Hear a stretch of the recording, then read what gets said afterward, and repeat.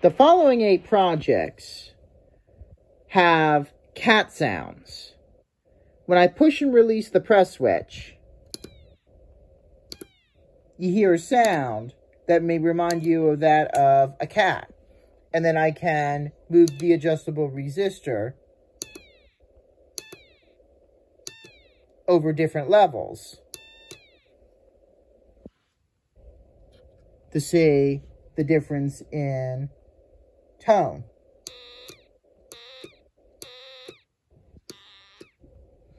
Do those sounds remind you of the meowing of a cat? I connected the whistle chip across points A and B. And now the sound is louder.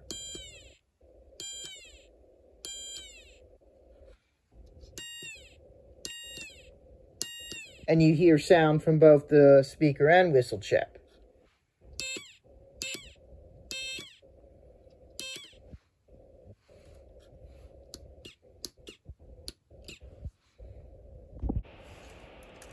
Using the jumper wires, I connected the whistle chip between these 2 points.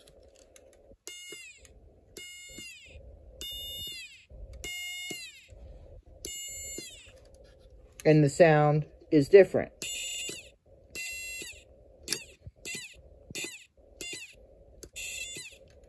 You can push and release the press switch at different speeds to see more sound variation, to hear more sound variations. Now I am going to connect the whistle chip between these 2 points. See how it sounds now.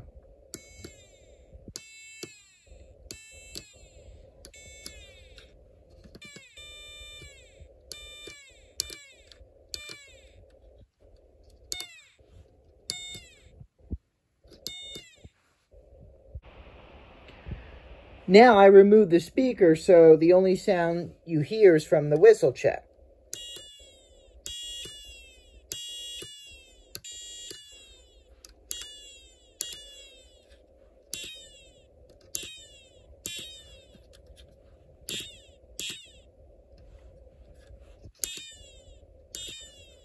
Doesn't sound as much like a meowing cat to me, but does it still sound that way to you? Now I am going to use the jumper wires again to connect the whistle chip between these 2 points.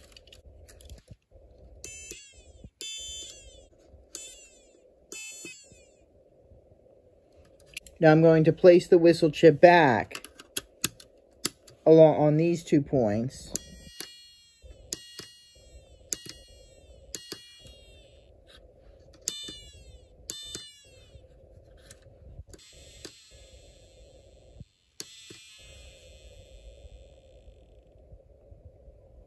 Now finally, I'm going to reinstall the speaker, and I am going to replace the C4 capacitor with the C5 one. And I'm not going to do this, but you can repeat the previous 7 projects using this capacitor.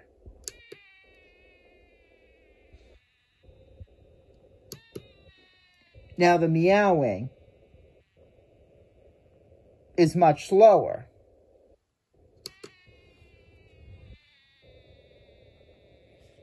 It may remind you of a cat that is lazy.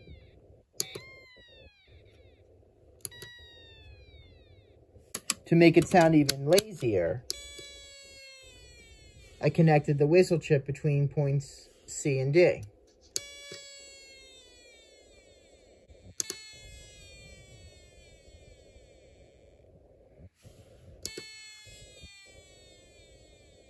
And thank you for listening. This is a variant of Project 358, motor deflection, if you have seen that one. Except the positions of the LEDs are reversed.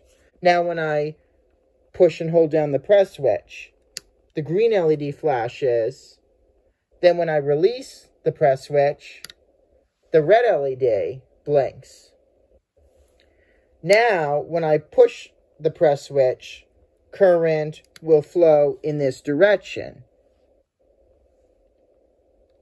Then when I release the press switch, current will flow in this direction. It's just a very brief current, though, enough to light the LED for a millisecond. That's pretty interesting. The following 10 projects feature numbers on the 7-segment display that are controlled by the photoresistor. When there is insufficient light on the sensor, the display will come on. When enough light hits the photoresistor, the display will turn off. And I am not going to do all the numbers, but I'll show a few. This is the number 8. When you shine enough light on the photoresistor, the 8 goes out. Remove the light and the 8 comes back on. And now I can do, like, let's say the number 4. I would make the appropriate connections. And there you have it. The following 8 projects are variable oscillator circuits. When I turn on the slide switch, you'll hear a sound coming from the speaker. Moving the lever on the adjustable resistor will increase or decrease the pitch.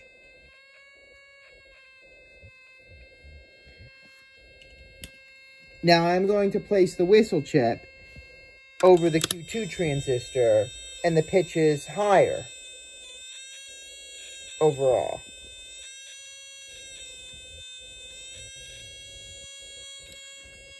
Now connecting a jumper wire to it, I am going to place the whistle chip between these 2 points.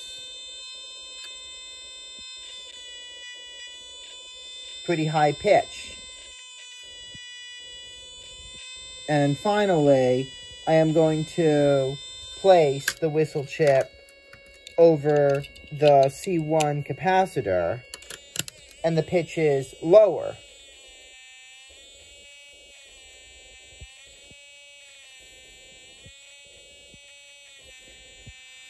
Now I am going to replace the R5 resistor with the photoresistor. And not only can I adjust the sound by moving the RV lever, but also by adding or removing light from the photoresistor. This could be like an air guitar, because you can pretend you're strumming the strings. Well, the sound actually changes since your finger is blocking the light from the photoresistor. And you could pretend that the adjustable resistor acts like your fingers that hold down on the strings to change the notes more. Now, I am going to remove the speaker after I reinsert the R5 resistor, and then I am going to make the same connections I did with the whistle chip earlier. Now you just hear sound coming from the whistle chip, not the speaker.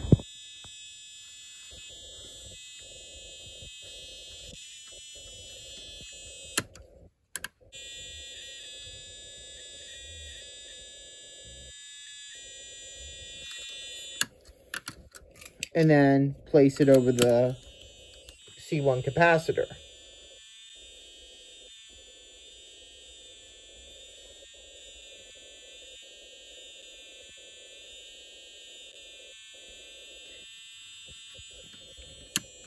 Now, I am going to reinsert the speaker, and I am going to place the C3 capacitor over the C1 capacitor. Turn on the slide switch. And now you hear clicking sounds.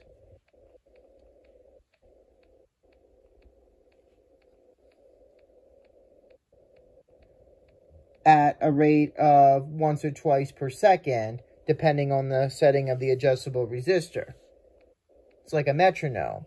And then I can put the C4 capacitor in place.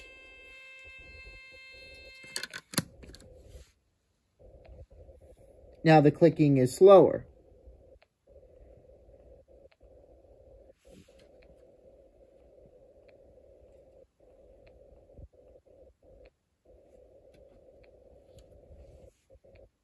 And to finish this project series, I am going to place the C5 capacitor in place. The rate of clicking is even slower than when the C4 capacitor was used.